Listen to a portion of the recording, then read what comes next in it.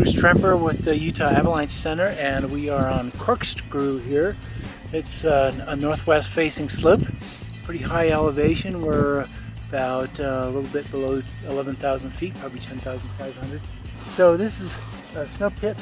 There's pretty solid snow in here, but you got a very weak faceted layer right here that I haven't seen before on other slopes, and it could be this. And this whole slope avalanched almost a week ago, and it could be just avalanche to this point and then left this faceted snow which kept on developing here.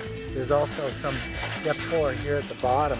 It's very reactive, more reactive than I've seen in other snow profiles. So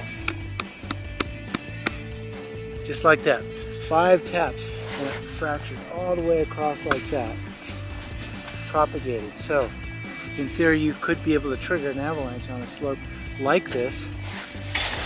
Very sensitive. If I keep on pounding,